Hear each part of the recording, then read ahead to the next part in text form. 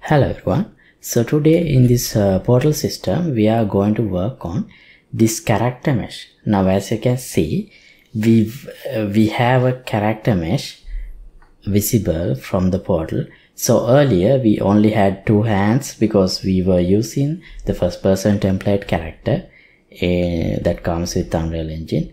But now here you have this full body of the character. So when we see ourselves from the mirror, we can see just properly. So yeah, this is the feature we are going to work on today. And you can also see as I look up and look down, as the gun moves up and moves down, hand location are also changing correctly to match the position the player character is holding the gun. So yeah, let's see how to implement this today. I'd like to remind you that you can download all these project files, not just this project, all the projects that I have downloaded covered in my channel.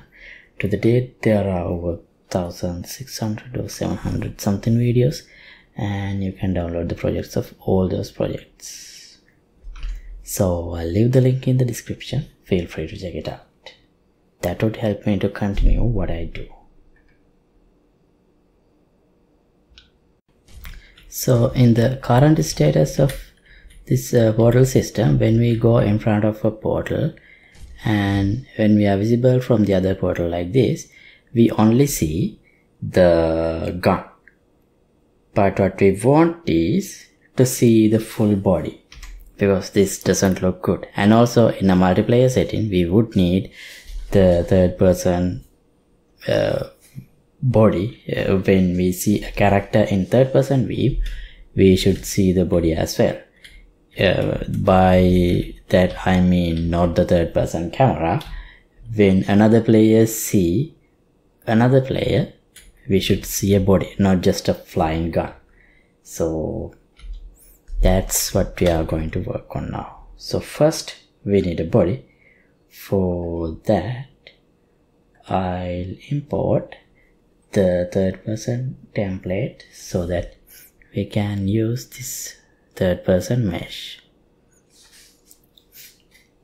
Right, now under characters and mannequins and meshes, we have this 𝐂𝐚 mani. So we need to first open the first person character. Right, and then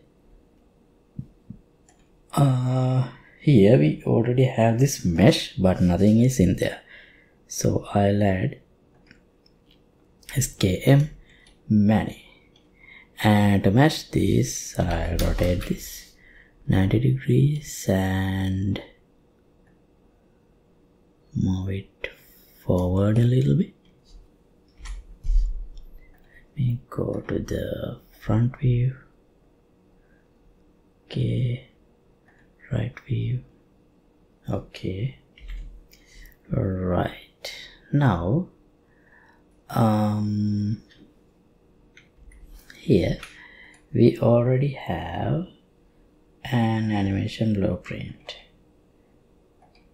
Here, ABP mani. I'll assign this. So then when I play the game, see, we already have a moving character, but it's not holding the gun. The character is not holding the gun. We will fix that now.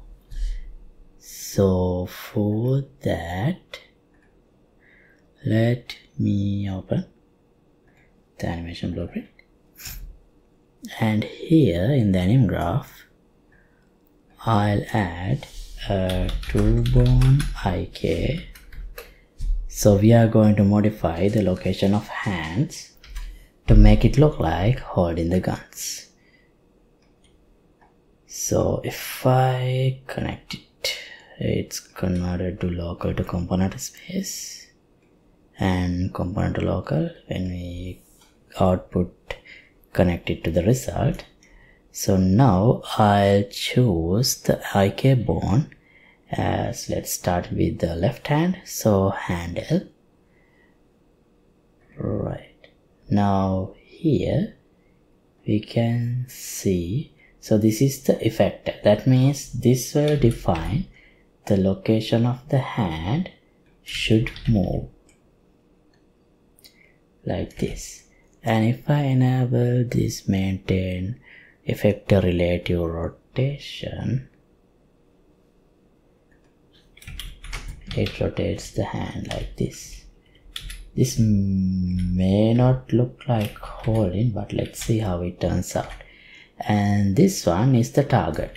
So this defines the direction when the bend happens, it should be targeted. So here you can see, as I move this, the bend here points to that position. So I'll use a position like this.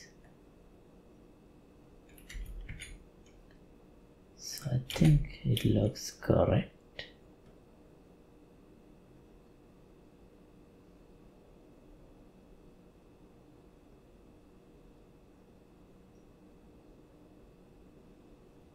Okay. All right, and I'll do the same thing to the other hand also. That means the right hand.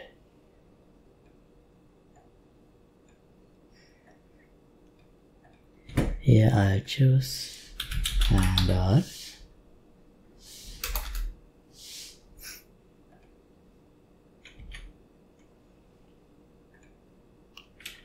Now, not 𝐂𝐴 handle.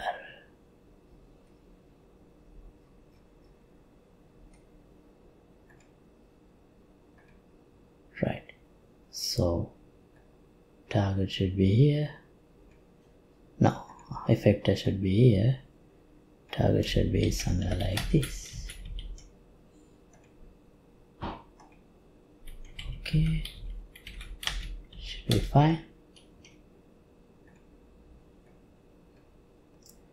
Right, now if I try this, I would see a hand in front of the character, but it's like this, but it's not moving up and down as we look up and down with the gun.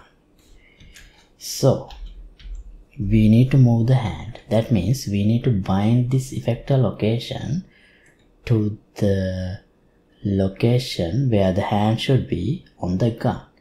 So here in this character, we already have this first person hands.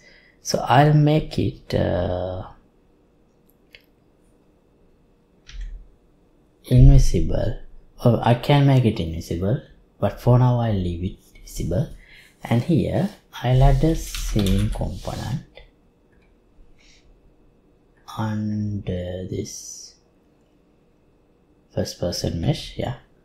And as the parent socket, I'll choose hand L. I'll name this scene L. No, HL.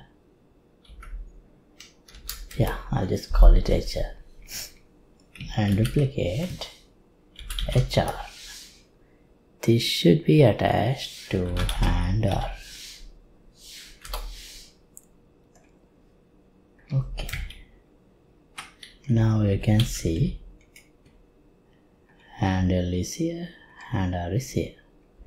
In here, in the event graph, so we cast this owning actor to a character. Now instead of that, I'll cast this to a PP first person character so that we can access those specific points as well. And I'll change this character to a PP first person character. save everything just in case it crash. No crashes. Cool. Sometimes it crashes. 5.3 when I work with skeletal meshes for some reason. Now here I'll add another pin. Oh, we need to connect it. Then here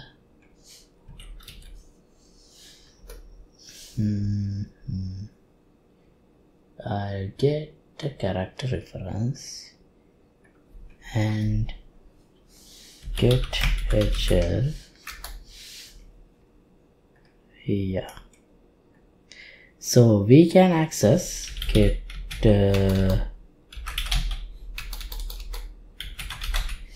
world location of this component for both HL and RL. Sorry, HR. Oh, not set get.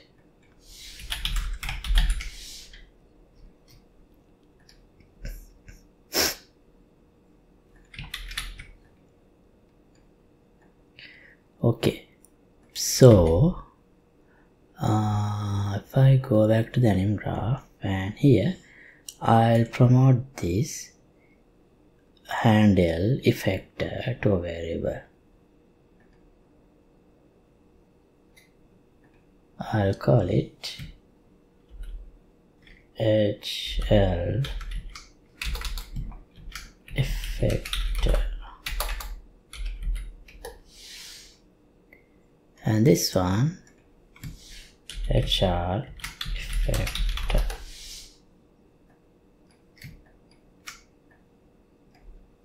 Okay,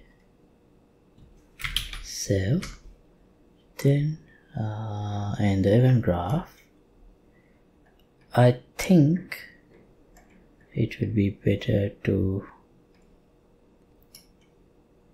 even though we have a valid reference to the character, I think sometimes we get none errors for some reason, but yeah, let's see. Set effector HR HL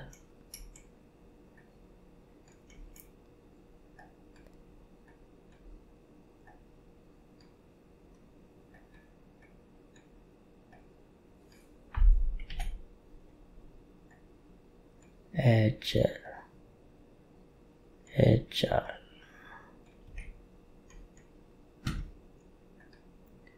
Now let's see what happens.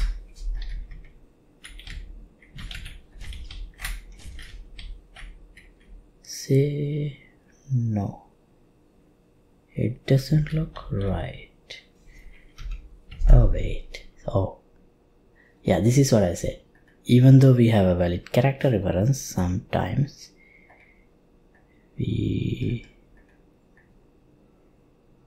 don't have valid references to these components, so it's better to do a validity check.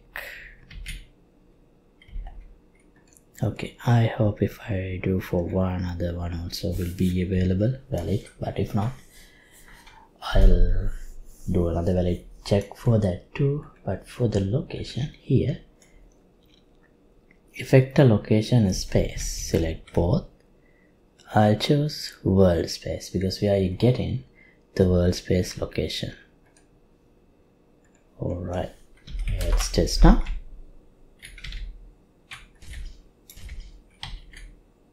Here it's working, but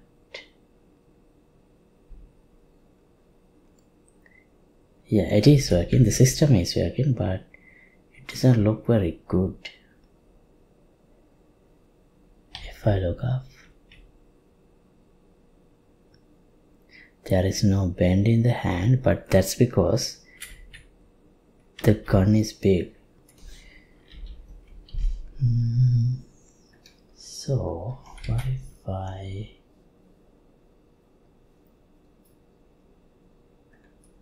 make the mesh a little bit bigger?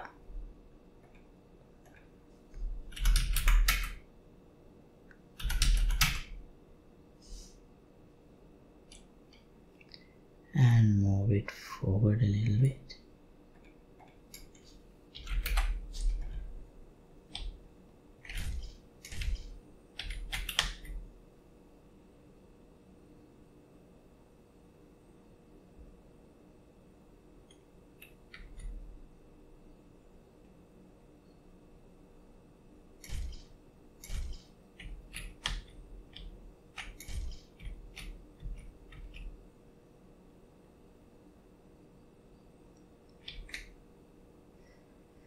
Yeah,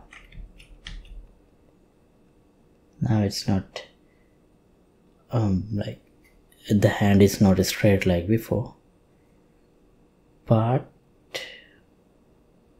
yeah, but I think we can still adjust the hand location a little bit.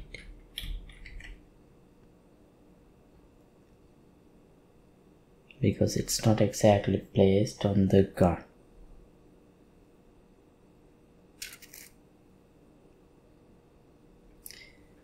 So maybe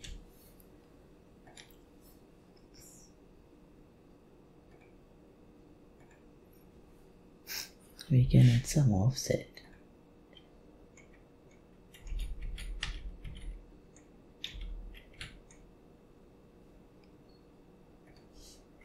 Understand? Let's see.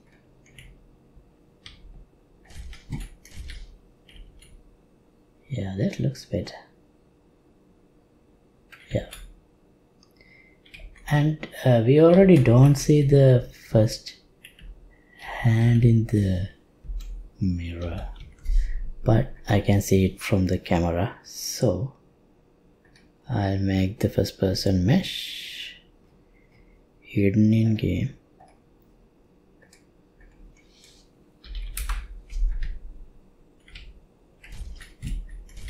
So yeah,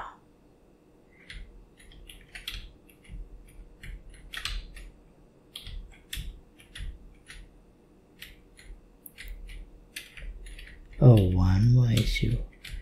Even when we move backward,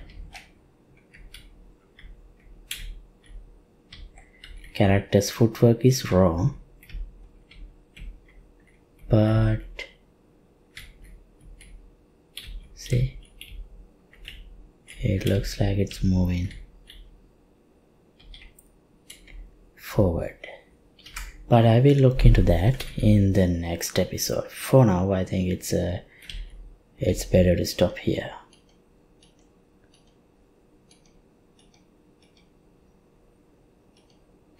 Okay. As always, updated project files will be available for you to download in the veteran page.